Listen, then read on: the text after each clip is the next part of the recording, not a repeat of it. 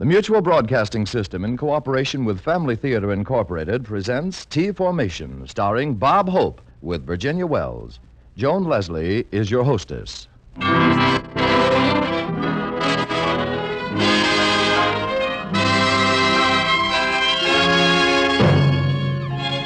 More things are wrought by prayer than this world dreams of.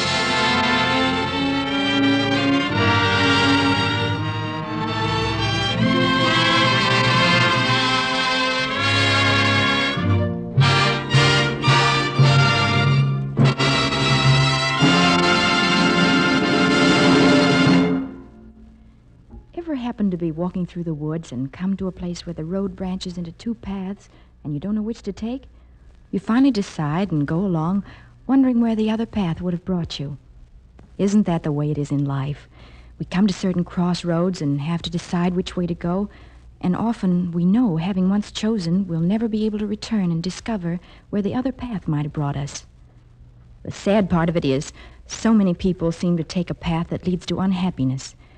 You know, it's at these crossroads in life we need more help than even the good advice of our friends. We need God's help. That's why prayer should play an important part in our lives, and it's so very important, too, when we're making decisions, not only for ourselves, but for those we love, our families. Yes, and a constant consideration is deciding how we want our own family, our children, to grow up, because for right living, children need not only the guidance of mothers and fathers in a home, they need God and the inspiration of daily family prayer. That's why so many families have learned the importance of praying together. That's why so many families are making prayer a daily family practice.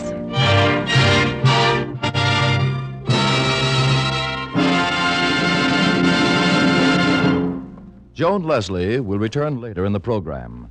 Now, Family Theater presents T-Formation, starring Bob Hope with Virginia Wells.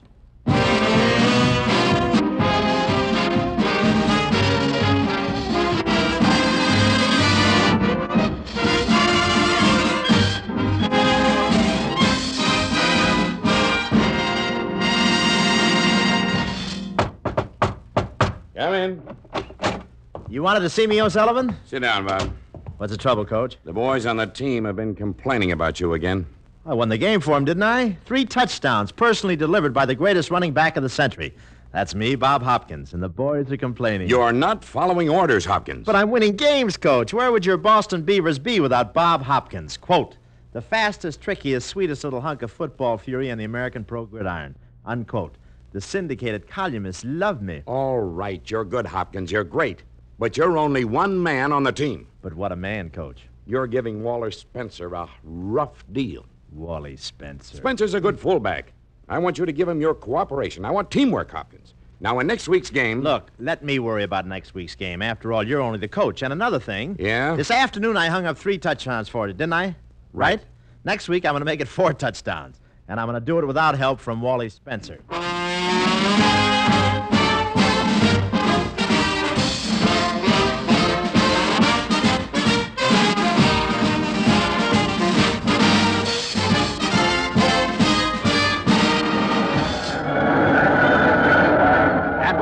Game it is, ladies and gentlemen. It's the T formation again for the Beavers with Hopkins, Spencer, and Carberry ready to tee off. The ball goes back direct from center to Carberry. Carberry is fading back looking for a receiver. If he can throw it to Spencer, Spencer's out in the clear. But no, it's a quick lateral to Hopkins, and Bob is on the loose. He shakes off Frankie Crump, pivots away from Bobby Gill. Hopkins is up to the 45, the 50. He's through the secondary. Bob is cutting over to the right. He's actually avoiding his own interference.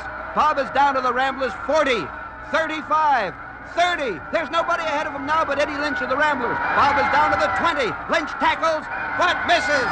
There goes Bob over the goal line for his 4th touchdown, ladies and gentlemen. Oh, boy, the bragging Beaver has done it again.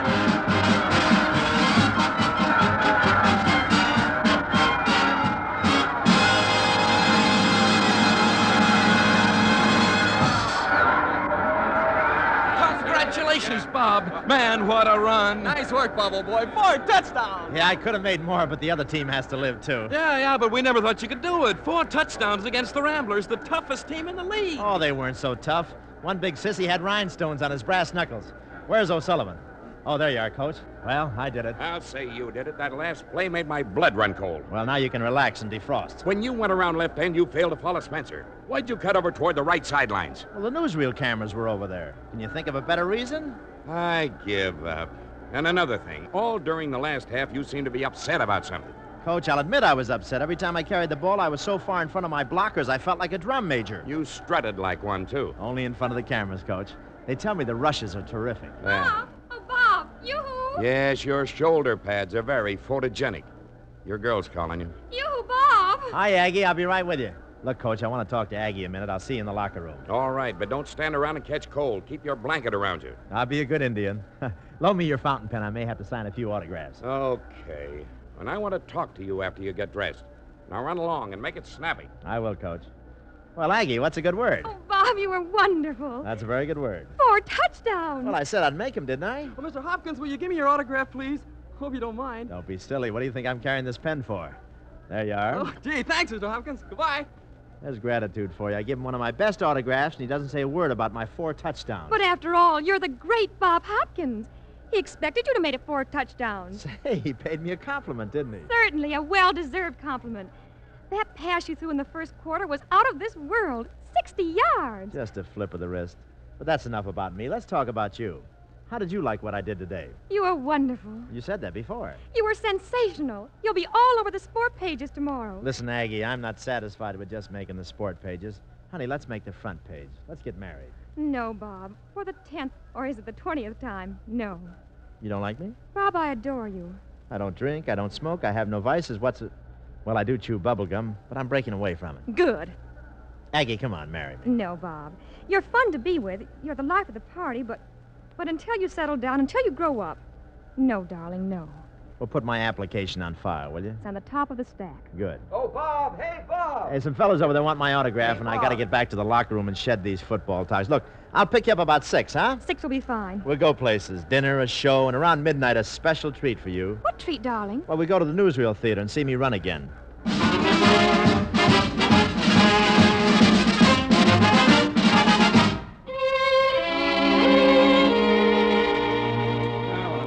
Watch it, will you? Hey, get over, will you? Give a guy room to tie his tie, huh? Look out, that's my tie you're tying. It could be. This locker room ought to have another mirror. I think I combed Mardoni's hair. Who's here did I put my court plaster on? Never mind, here's O'Sullivan. Hey, you wanted to see me, Coach? Yes, Bob. Come on outside where we can talk. Okay. Coach, I proposed to Aggie again. And the girls said no. You listened. No, I didn't listen. I know Aggie. She's a swell kid, and she thinks you're great, but she doesn't want a clown for a husband. That's a general idea, huh? Dress, let's get out of here.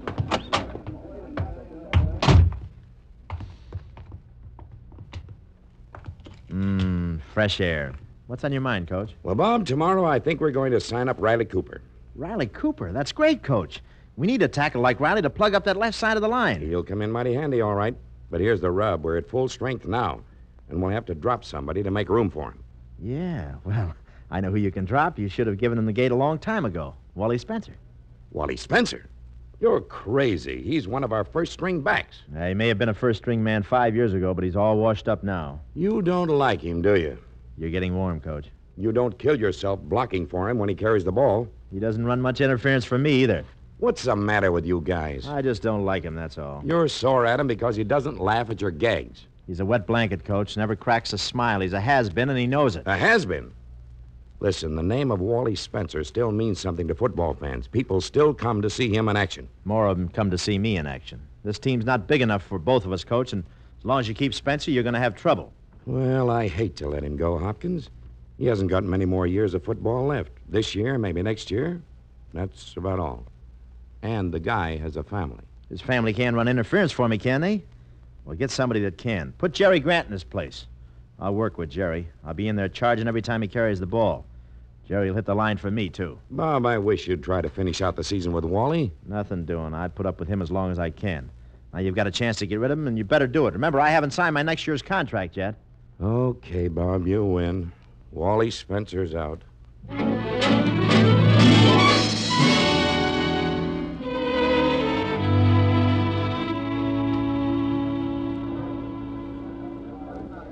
Bob, this has been an evening to remember. Aggie, I second the motion.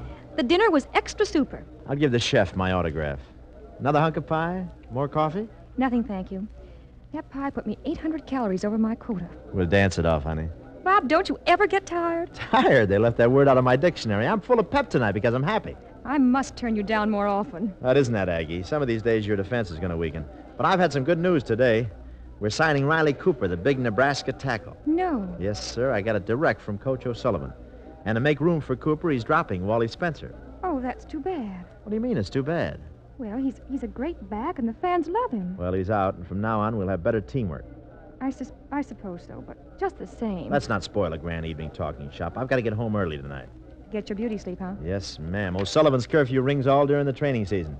And besides that, I'm getting up early in the morning to drive to Cleveland. Oh, that's right. You play the Cleveland Commandos next week. We do. A bunch of big, rough, bad boys, so we want to get in a week of practice on the Cleveland field. Well, you be careful with your driving. Don't worry about my driving. I'd rather have 90 on my tombstone than on my speedometer. Don't talk about tombstones. Well, then, let's talk about my favorite subject. And let's not talk about you either. Okay, baby, let's dance.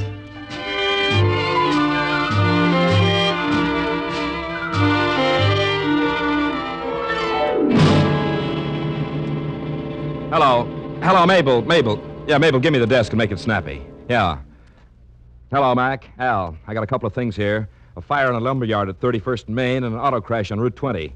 Well, Bob Hopkins, football star, seriously injured. Yeah, pretty bad, I guess. You got the fire. Okay, here's the dope on Hopkins.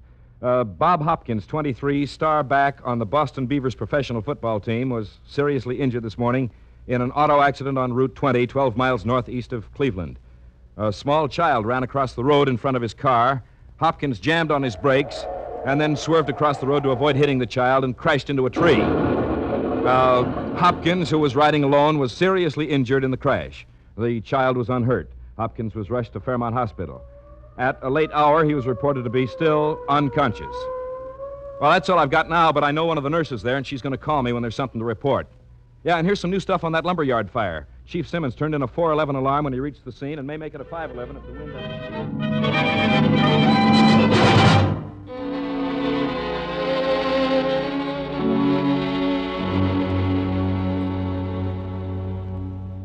You may go in now, Miss Williams. Oh, thank you. Mr. Hopkins has recovered consciousness, but of course you may stay only a minute or two this first time. Yes, I understand. Right in here. Thank you. Oh, Bob. Aggie. Yes, dear. Where? What happened? You had an accident, Bob. Oh, yes. Yeah, a kid ran in front of it. Did I? No, dear. No one was hurt, except you. Good. I'll be all right. Of course you will, dear. Hey, what's the matter with... With what? With my legs? I can't move my legs. You'll be all right, dear. Aggie, I can't move them. Bob, please. It takes a little time to get your strength back. What isn't that, Aggie? Look, I can move my arms and my head, but I can't... Don't worry about it now, dear. You'll be all right. I think you'd better go now. Yes. Bob, you better rest for a while. But I'll be right here in the hospital. Mm-hmm. Just lie back, dear. Bye for a little while. Aggie, I can't move my legs. I can't move my legs.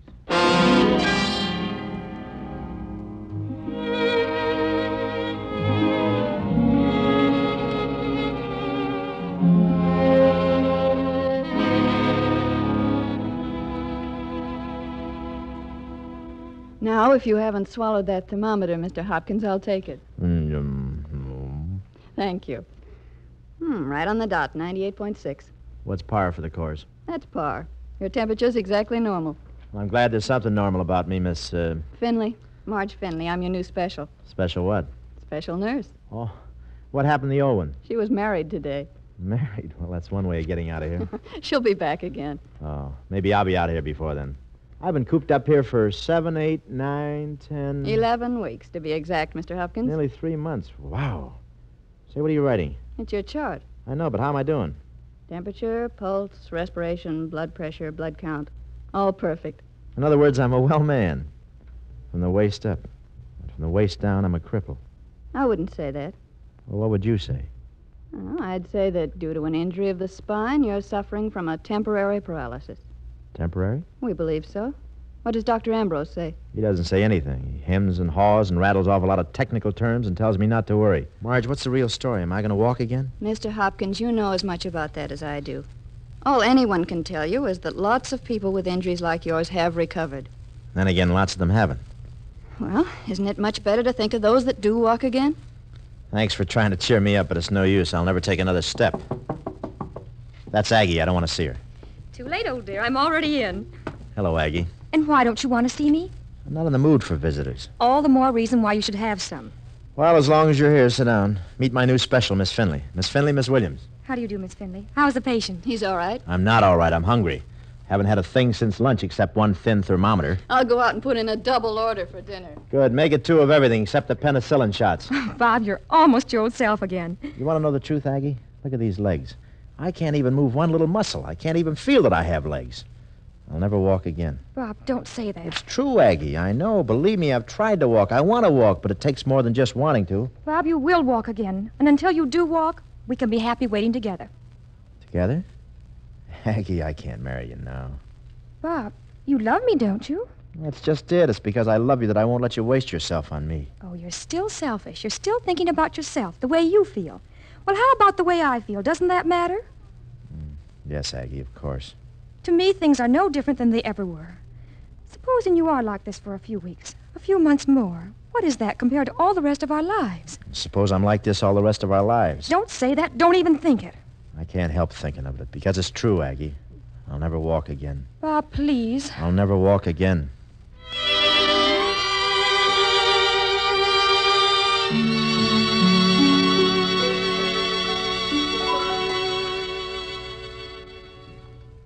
Hello. Hello. I know who you are. Who am I? You're Bob Hopkins. My mommy and my daddy told me you're a football player, too. An ex-football player. Who are you? I'm Janie. Oh, Janie, come in and have a chair. Thank you. I can't stay long. I'm saying goodbye to everybody. I'm going home today. I'm sorry I can't get up, but... I know. You're sick. That's why you're here, isn't it? Yes, Janie. I got hurt, but now I'm almost well, excepting my legs. Your legs don't work right? No, Janie, they don't work at all. Oh. But you'll get better. Well, it's nice to think so. Don't you think so, Mr. Bob? No, Janie, I know I'll never walk again. Why? Well, I suppose it's something that just can't be helped, see? But what about God? He can help you, can't he? What'd you say? I was just like you. I had Infantile paralysis? Uh-huh. I couldn't even sit up like you can. And then I asked God to help me. God, huh? Uh-huh. He's smart. He can do everything. That's so? My mommy said so. God makes the flowers and the grass grow. And you know what I said to him? What? I said, please, God, make my legs get strong. Because you know why? Why? Because I wanted to run and play games again and everything. So you know what? What, Janie? I kept praying and praying and praying. I see. Because that's what my mommy says you have to do. Keep praying, huh? Uh-huh. Because you know why? Why? Because the doctors can't do everything all by themselves sometimes. So you know what? What? I said to God, please, God, help the doctors make my legs strong. You prayed for the doctors, too? Uh-huh. And the nurses, too. I see. So they all started working together, doctor, nurses, and you. And God, too, Mr. Bob. And God, too, Janie. It was like teamwork, huh? What? I mean, everybody was working together for Janie's legs. Uh-huh. That's teamwork. And then you know what, Mr. Bob? What? After a long, long, long, long time, my toe wiggled. You don't say so. Uh-huh. And then my other toe wiggled, too. Then my foot. And now look, I can walk just as good as anybody, see? Janie, that's wonderful. I have to go now, Mr. Bob. My mommy is... Just a minute, Janie. Hey, you know something? What? You've done me more good than anything I've had here. Did I? Yeah, and you know something else? Up until today, I never knew the meaning of a certain word. What word, Mr. Bob? Teamwork, honey. Teamwork.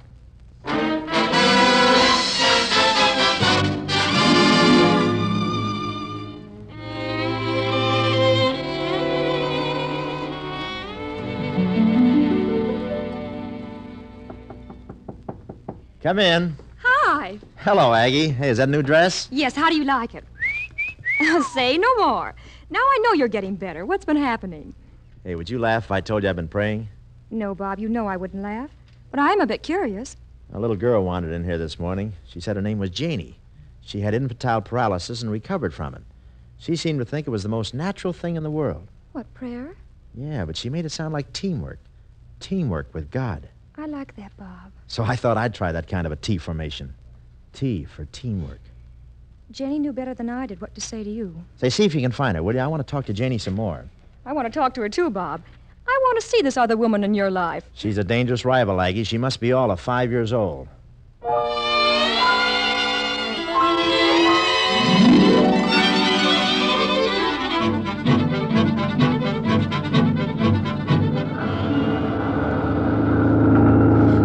Can't you hurry? Can't you go faster? Going as fast as I can in this traffic, lady. Did you say the Fairmont Hospital? Yes. What's the matter? I don't know. It must be something dreadful. He may have had a relapse. Some friend of yours? It's Bob Hopkins. Oh, football player. I saw in the papers he was getting along pretty good. Yes, he has been improving, but there was a phone message at my hotel telling me to come at once. Oh, hurry, please, hurry. Now, we're pulling in the driveway now. Hang on. There. Here you are, lady. Hope it's nothing serious. Thank you. Keep the change. Oh, thank you. 4th floor, please, and hurry. Yes, ma'am. Do you know if anything's happened to Bob Hopkins? I haven't heard about anything. Well, I got a phone message telling me to rush right over. Nobody said anything to me, miss. 4th floor. Here you are. Thank you. Oh, Miss Finley, what has happened to Bob? Why, nothing. Nothing that I know of. Well, I got a phone message to come over immediately. There must be something wrong. Well, let's go find out. I'm afraid to go in, Miss Finley. You go first. All right. Well, what's going on in here? Margie, Aggie, come here, quick. What's the matter? Look, I can wiggle my big toe.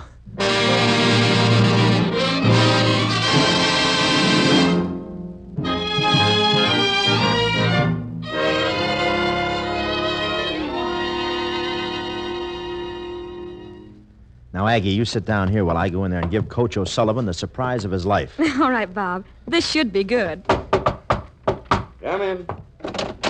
Well, hello, Coach. Do I get my old jersey number 13 back? Bob Hopkins. In the flesh, Coach, and as good as ever. Better, maybe. Why, Bob, you old linebuster, you. As I live and breathe, it's old braggadocio himself. Flattery will get you nowhere, Coach. Oh, I can't believe it. Last I heard of you, you were still in the hospital. I was a wheelchair jockey in those days, Coach. I still hold the record for the straightaway down the main corridor. I got 14 traffic tickets for double parking near the water cooler. Oh, same old Bob. Not quite the same, Coach. I'm not bragging anymore. I didn't want to brag about making a comeback. I wanted to let the results speak for themselves. What have you been doing? A little research on teamwork. You're as good as ever, huh? I think so, Coach, but I don't want you to take my word for it. Just give me a chance to work out with the team, then I'll leave it up to you. That's fair enough, Bob. And if you're even half as good as you were, you've got a job. I hope so, Coach. I'm thinking of getting married. Congratulations. Not so loud. Aggie doesn't know it yet. Says you.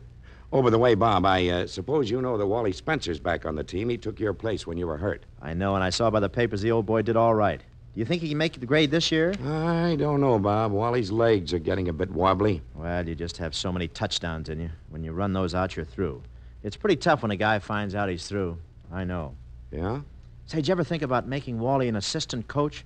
I think he'd do a swell job with the backfield.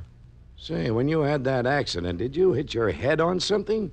You used to hate the sight of Wally, remember? Yeah, but that was some time ago. I've been doing a lot of thinking since then. Well, you have changed. For the better, I hope. You know, I'm not so proud of the guy I used to be. I guess I was one of O'Sullivan's biggest headaches. Well, Bob, I'll tell you this much. I named one of my pet ulcers after you. What an honor. You know, I think you're right about Wally. He'd make a good backfield coach. Sure he would. I'll talk to him about it this afternoon. He's coming by pretty soon. Good. Hello, Sullivan. May I come in? Well, hello, Agnes. Of course. Bob should have brought you in. I wanted to talk business, and women are very distracting, especially this one. Thank you. And speaking of business, there's a little girl outside to see you, Sullivan. She's Wally Spencer's daughter, and she wants to tell you that Mr. Spencer will be a little late. Well, bring her in, Agnes. She's a cute kid. Yes, she is. Come in, honey. Mr. O'Sullivan wants to see you. Now, Coach, I'd like to work out with the team all this week, and Hey, look. Janie. It's Janie. Mr. Bob. Oh, Mr. Bob. Look, Janie, I'm walking again. Of course, Mr. Mr. Bob. I just knew you would. And your name is Janie Spencer? You're Wally Spencer's little girl? Yes, Mr. Bob. I thought you knew. My daddy was the one who told me to see you. Janie, we hunted all over for you. Aggie, this is Janie. Well, Janie, how wonderful. Coach, this little girl walked into my hospital room one day. I didn't know who she was, but she taught me a lot. Well, what do you know? It wasn't me, Mr. Bob. It was you and God. Well, just the same, you called the signals on the play, Janie. Now I'm all well again, and I have my old job back, I think. And I'm going to get married. And, oh, I shouldn't have said that. But you did say it. Aggie, I wanted to wait until I found the engagement ring I bought you. I had it in the suit I was wearing when I got hurt. I've been trying to find it. Coach, this man can't play football. His eyesight's terrible. What do you mean? Darling, I found the ring at the hospital, and I've been wearing it ever since. Coach, blow the whistle for timeout. The Hopkinses are going into a huddle.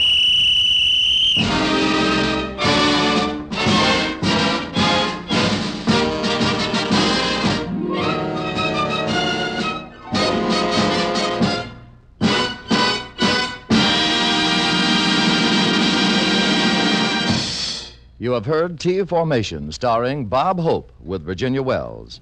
Now, here is your family theater hostess for tonight, Joan Leslie.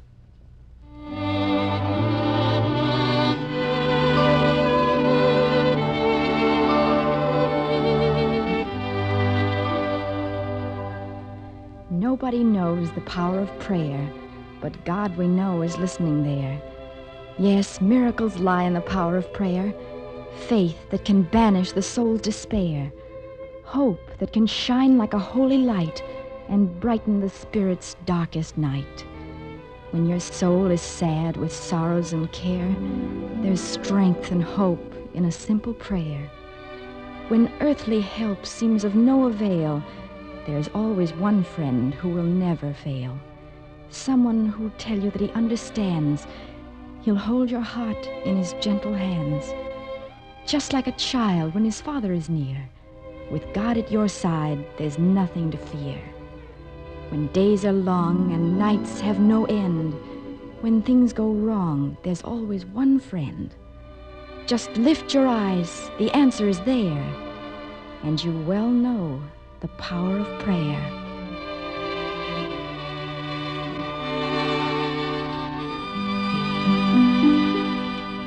Yes, the most wonderful power of prayer is seen when a family gathers together to express their love of God, not as individuals alone, but united as a family in the simple words of family prayer.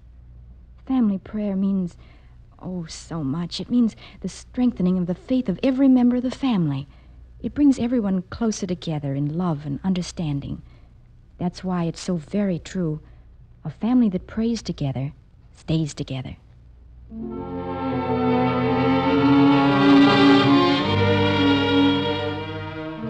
Before saying goodnight, I'd like to thank Bob Hope for his performance as Bob Hopkins and Virginia Wells for her portrayal of Agnes. Our thanks to Harry Lawrence for writing tonight's play, to Max Tear for his music, and to Nick Kenny for the poem of prayer. This production of Family Theater Incorporated was directed by David Young. Others who appeared in tonight's play were Ken Christie, who played Coach O'Sullivan, Ann Tobin as the nurse, Marlene Ames, Howard Culver, Hal Sawyer, and Roland Morris.